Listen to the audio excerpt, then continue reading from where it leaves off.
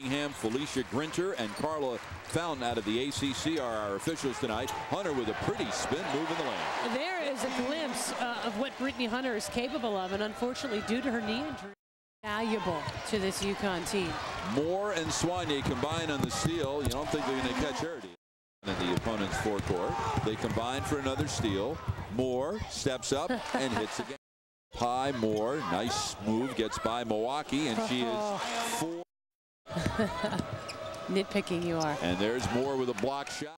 UConn BYU is yet to score. Thomas baseline and the here's Green down low. Kylie McLaren catches it inside. Couple of head fakes.